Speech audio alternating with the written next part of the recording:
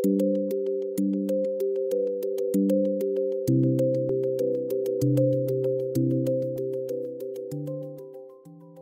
there.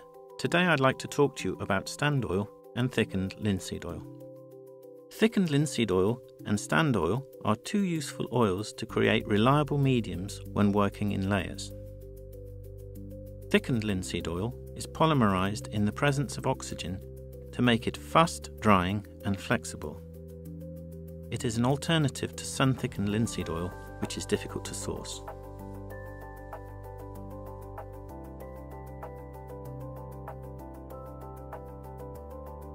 Stand linseed oil, or stand oil for short, is heat polymerized in a vacuum, making it flexible, non-yellowing, but slower drying.